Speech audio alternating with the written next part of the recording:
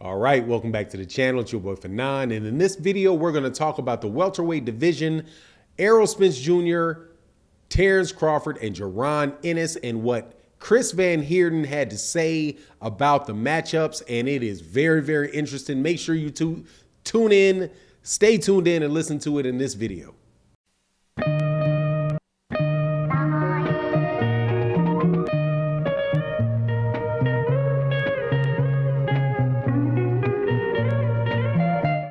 All right, welcome back to the channel. It's your boy Fanon. In this video, we're going to talk about the welterweight division. Definitely the best division that there is in boxing as far as the talent level, experience level, and proven and the proven career of the top guys in the weight division.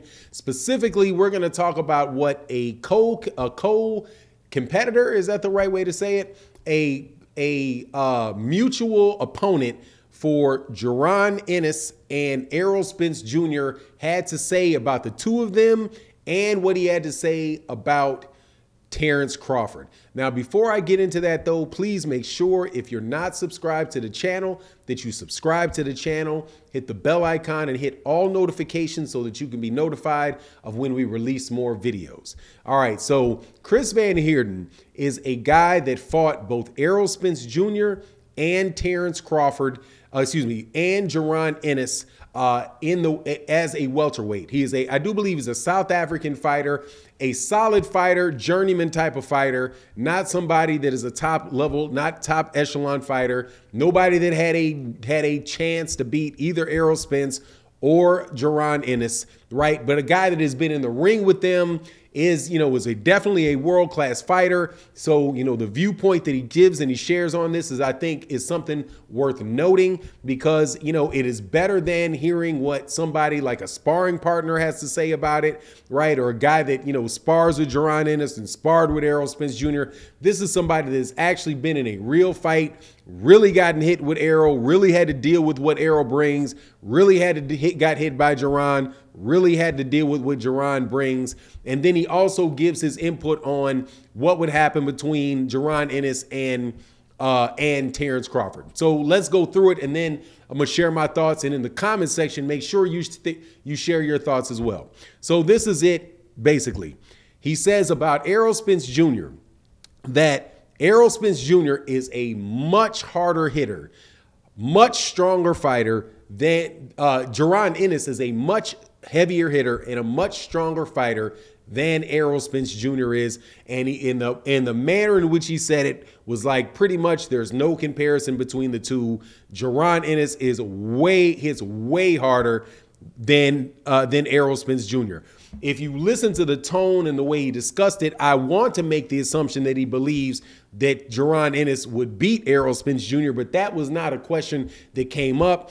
It was just like the guy's eyes just opened up, was like, no, man, this guy Jaron Ennis is just, that's a different type of guy, man. A really different type of dude, and the fact that he has been in the ring with both of them and he got stopped by Errol. He didn't get stopped by Jaron Ennis, but he didn't get stopped by Jaron Ennis because he got lucky, really. Jaron Ennis came in there against Chris Van Heerden and was laying bombs on Chris Van Heerden from the very beginning. And Chris Van Heerden wound up hopping up off the ropes, jumping forward and gashing his eye open before the fourth round, and the fight being called a no contest. Other than that, he was not going to go the distance in that fight. Chris Van Heerden had fought Errol Spence Jr., and Errol Spence Jr. punished Chris Van Heerden a lot, but that fight was waved off, and it didn't wind up being an actual. I think it was called a TKO, but he basically was like wearing him out to the body, hitting him up top, hit him with everything but the kitchen sink,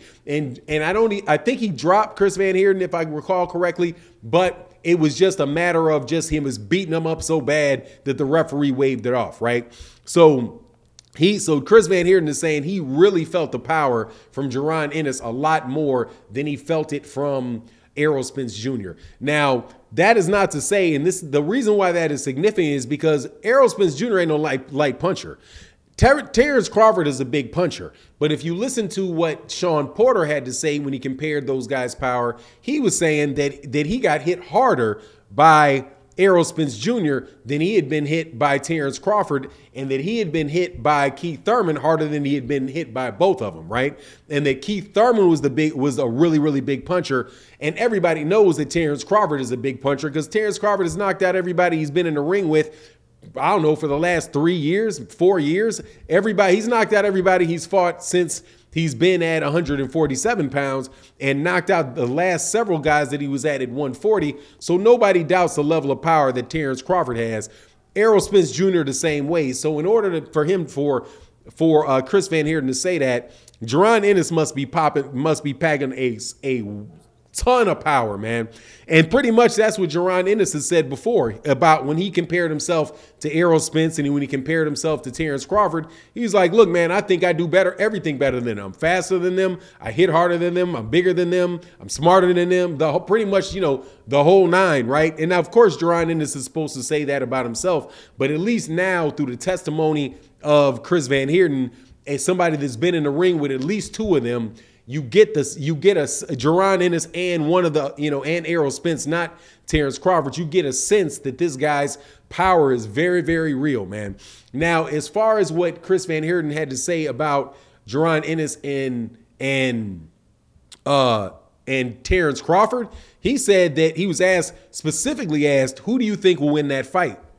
And he said, look, man, Terence Crawford is a very, very experienced fighter. He's really, really good, but if I had to bet on it, I would say Jaron Ennis, because that dude's power is just so ridiculous, right? Like, that's going to be very, very hard for anybody to handle. So he, just off the strength of the dude's power, is saying, no, man, he very well. And I think he also might have said the size and the strength as well.